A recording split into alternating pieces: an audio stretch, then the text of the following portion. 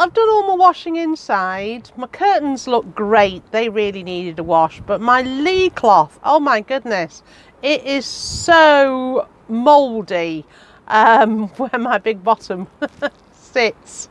So that's got to be washed. But now I'm on the outside and oh my goodness, these ropes are just ridiculous. We just leave them and of course they just get dirty. And as for the green mould, no, it's not green mould, it's green slime. It's just everywhere.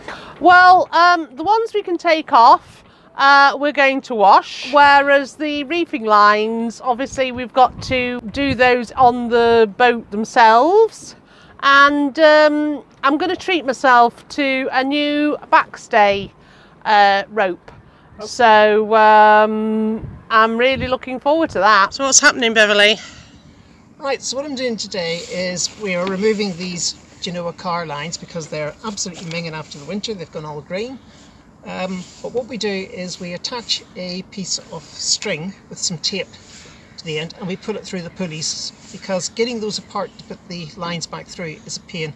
It's much easier when we've watched the line to reattach the string that we've got through the pulley and pull the line back through the pulley, and that way it's the easiest way to do it. So it has to go round down through that pulley and I have to do a little bit of line, then back through this pulley and I'll do another bit of line. So I'm going to wind up with all sorts of bits of string in here, but it's only temporary. When we get the line back from getting it washed, we'll just tie them all on again and just pull them all through one at a time and the job will be done.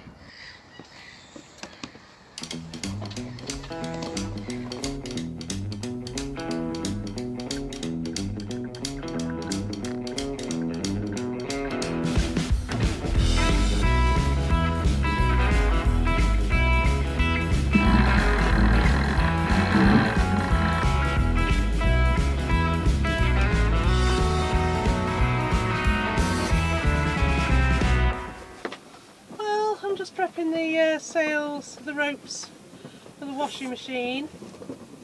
So, and to do that, I just it's as if when you're knitting, casting on. So, and it just reduces the amount of line you have. So, yeah, that's what I'm doing. But this was one of the sheets.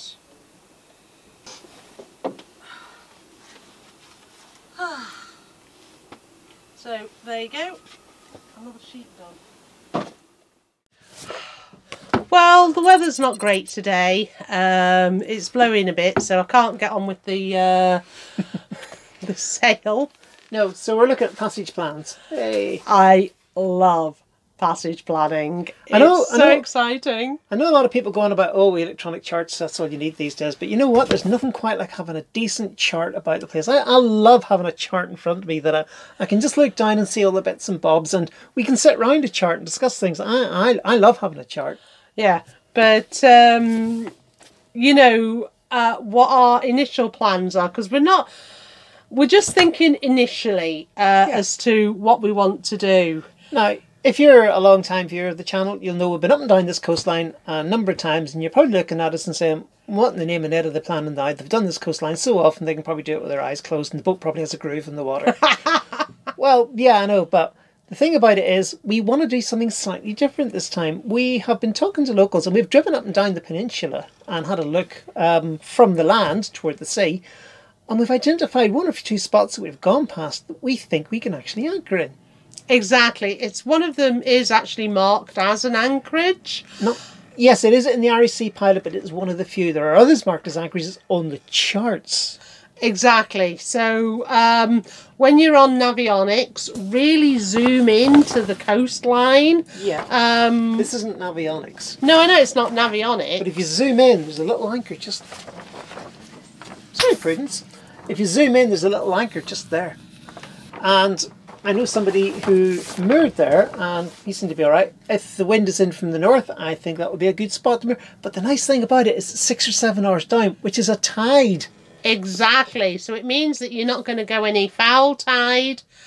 But also, we're looking about how the tides work. Mm-hmm. So for this area, once it goes to low tide, the tide then goes south. So Yes. we're going to be looking at low tides. And when is that going to happen? In a sensible light. One of the nice things about having something like reeds, I mean, with most of the things you get online, you can't really see that far ahead in terms of tides. You can only do like a week ahead, really, unless maybe you have some of the paired things that's different. But on here, I can look right up to the end of the year, but I've got April, and low water at the start of April is at 8:30 in the morning. So that's going Sorry, my mistake. High water is at 8:30 in the morning. Low water is at 3 in the afternoon.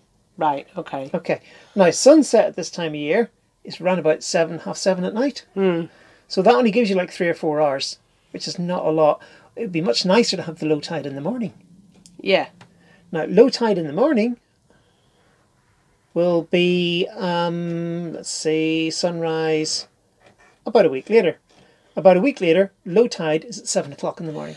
Now, one of the things that we might do, it will all depend on the wind directions.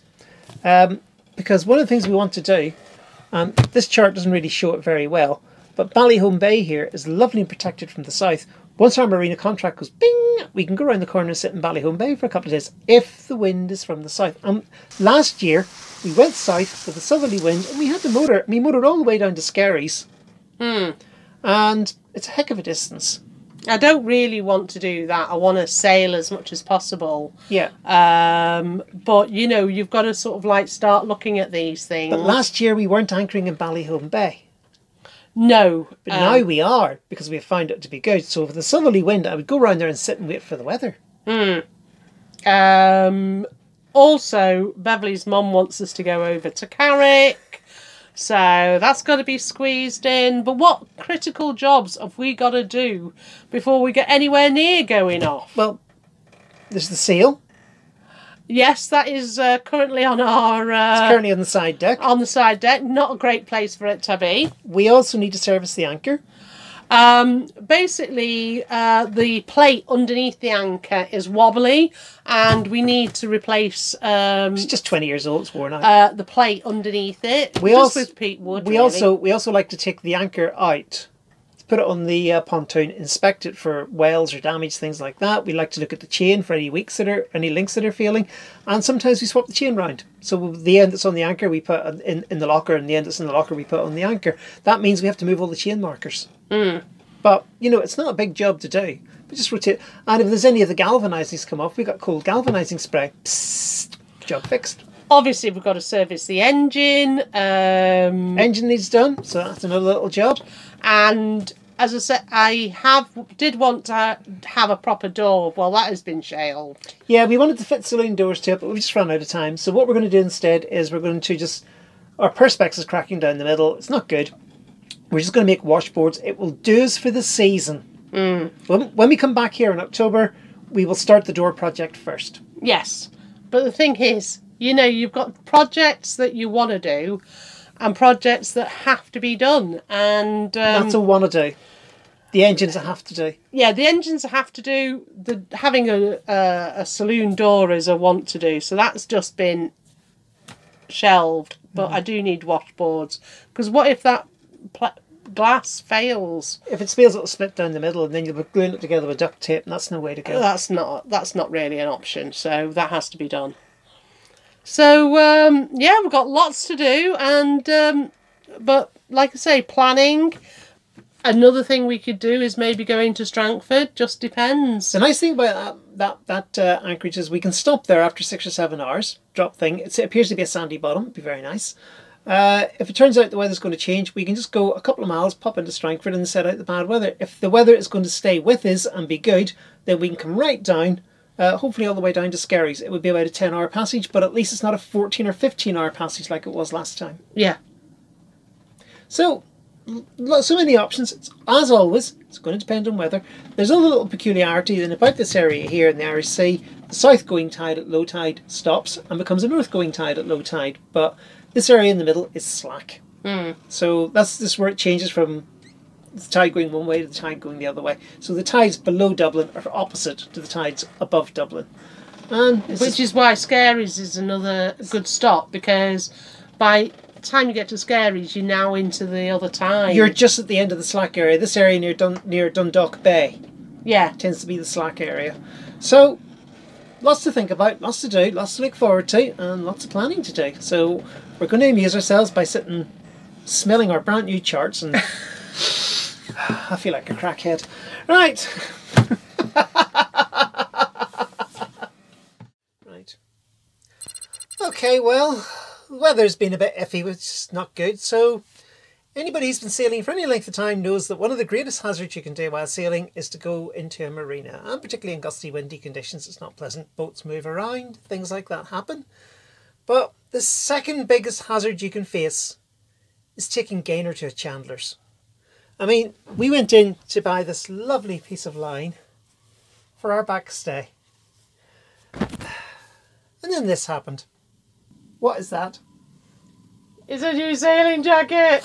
It's a new what? Sailing jacket. I only bought a coastal one rather than an offshore one. Cause, oh, I see. So this was merely a huge amount of money instead of a ginormous amount of money. Yeah. What's wrong with your old one? It's wrecked. So I just finished working. So I finished my wee job, which I do during the winter. And I thought, do you know what? I deserve a treat. So this is the treat I bought for myself. So my old jacket's going to just get a wash and a reproof, and you've got a new shiny one. Yeah, well, I should go out and get some more work.